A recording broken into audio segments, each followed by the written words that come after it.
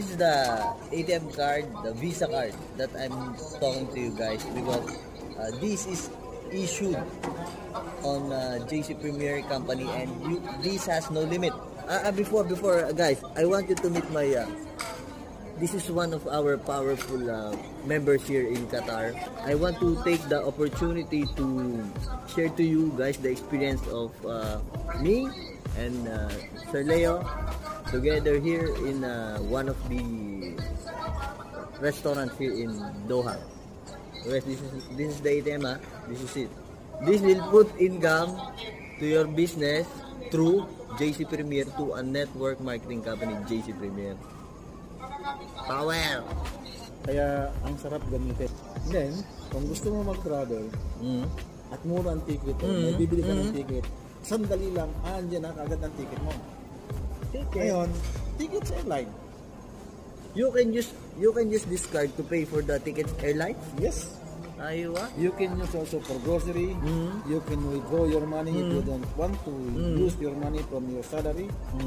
And then also, you can invite your friends to get a coffee break and you can pay for them. So, ang gandang gamitin. Hindi ka kakabakaba na may babayaran ka every month or may charge na every year. Wala ito. Visa is same as debit card and same as what is that one? Hindi ito credit card. What? Metro? What? Yung letter M? Ano pa? Mastercard. Yes. Walang pagkakaiba sa debit card ito. Ito pinupuntahan ng kumpanya na nanggagaling sa mga incentives mo. Pwede mo gamitin yung mga incentives mo sa lahat ng you can use the money in the incentives to pay for your expenses. Yes. Apakanda. This card I will give back to the owner, Sir Leo. I want to give Sir thank you also for coming here and sharing your knowledge to me, the business of JcPremiere. And these things I value the most as a small businessman starting. These are the things that I will value. Maybe you have a short message for the vlog. Okay. Just only a reminder. Nagsimula ako sa Meralco, nagsimula sa Marcover, tapos the largest semiconductor in Asia, which is Semiconductor Company International. Pagkatapos nun, nagtrabaho tayo sa Abbott Laboratories, kaya lang yung contractual. Then nag-decided ako, pumasok ako sa US Navy, sa Engineering Battalion, na makapagtrabaho. So naka 8 years tayo sa US Navy. Then nakapagtrabaho tayo ng almost 2 years sa US Embassy sa Somalia. Ganun pa rin. Hanggang pasok tayo dito sa magandang kumpanya dito sa Qatar. Yung dati Qatar General Petroleum, ngayon Qatar Petroleum na. So, sa kitahan, okay naman. Pero kapag ka ang kita mo, kung gano'n kalaki, gano'n kalaki ang gastos mo. Pero sa business, kapag ka ikaw ay mayroong tinatawag na MSI, multiple source of income, dyan papasok ngayon ang unlimited ang iyong kita. Diba? Leverage pa, tawag mo. Pero kung target mo lang ay magtrabaho, kahit maging manager ka, never na ikaw ay maging mayaman. Never. Sino ang empleyado na naging manager, hanggang maging director na yumaman na hindi naging businessman? Kinakailangan sa edad natin ganito, marunong tayo sa business. Diba? Okay. Sa trabaho, nakakakuha tayo ng sasakyan, palit-palit tayo ng sasakyan, pero yan ay utang. Sa JcPremiere bro, binibigay lang ng libre. Yan. Alam mo ba, hindi ko sukat nakalain na pagsali ko dito, nang kumuha ako ng 5 food cart, hindi ko sukat nakalain na manganganak pa ng food cart. Ayun, inang kita ko sa JcPremiere na napakaganda. Binigyan ako ng food cart, binayaran natin yun, di ba? Pero binigyan ako ng produkto na mas malaki pa ang halaga doon sa binili kong food cart. Ngayon, ibinenta ko yun. Ang maganda pa dyan, magsimula ako mag-business, nandiyan na yung buy one, take one. So, kumikita ako, ang puhunan ko, konting-konti lang, 30 to 70% nakita ko sa bawat produkto. Saan ka nakakita ng ganyan business? JcPremiere. Ilang taon na nagkaroon ako ng sari-sari store hanggang nagkaroon kami ng 24 hours na operation. Kumikita lang ako sa bawat produkto.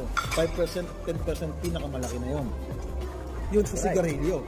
Pero sa mga 3%, 4% lang ang kinikita namin ng 5%. Okay, business yun eh. Pero itong JcPremiere, 30 to 70%. Direkta kang makasa kampanya. Direkta mo dinidistribute dun sa mga consumer. Hindi ka dumaan ngayon ng storage fee, hindi ka dumaan ng middleman, hindi ka dumaan ng wholesaler. Direkta. Ikaw na mismo ang wholesaler, direkta mo inaabot sa mga tao. So kung halimbawa gumagastos ka ng halimbawa sa almost 70%, hindi ka na magbabayad sa let's say sa storage fee, hindi ka na magbabayad sa tracking, hindi ka na rin magbabayad sa toll gate. Yun ang pinakamatindi. Kung ano lang yung SRP, yun ang SRP. Doon ka magbaba. Suggested retail price. Kaya hindi ka tulad sa na may mga bookkeeping tayo. There is a set price for every product. So overpricing is not allowed. Yun, meron tayong SRP. Below price not allowed. Oo. Yun ang maganda dito. Kaya nakikita ko marami ang kumikita.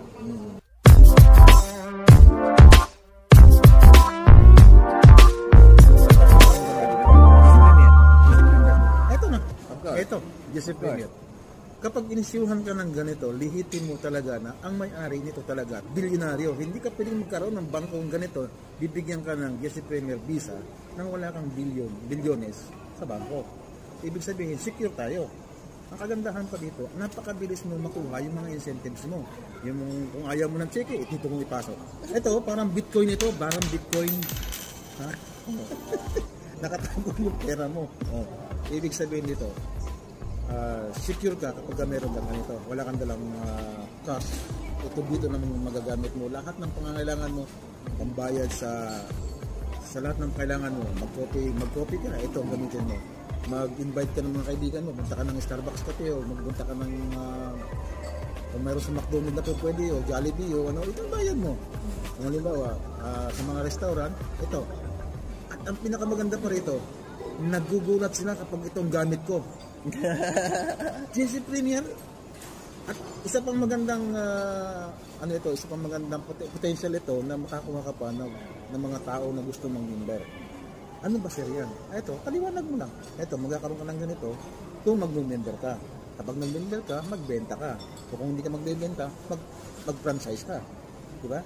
Ngayon, pagka may franchise ka na at meron ka ng meron ka ng account na isa o dalawa hanggang 100 account, mas maganda. Tapos, ang gawin mong business, mayroon ka ng business na kagamit ka pa. Gusto mo bang pumayat? Gusto mo bang sumeksi? Gusto bang gumapo? Gusto mo bang gumandang yung kalusugat? Nandito ang sikreto. At libre, kapag nag-join ka dito, libre training pa. At mga doktor pa talaga, mahuhusay na doktor pa, ang mag-i-explain sa iyo kung paano mo alagaan ang sarili mo. At mayroon tayong din mga doktor na dermatologist na nagsasabi kung gaano kaganda yung ating mga produkto. Lahat naranasan ko ang ganda. Ganda.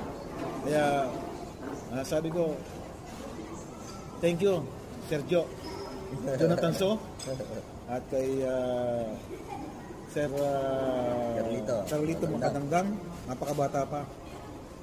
Yung katulad ko nandiyo malapit nang Mahinog. Hinog.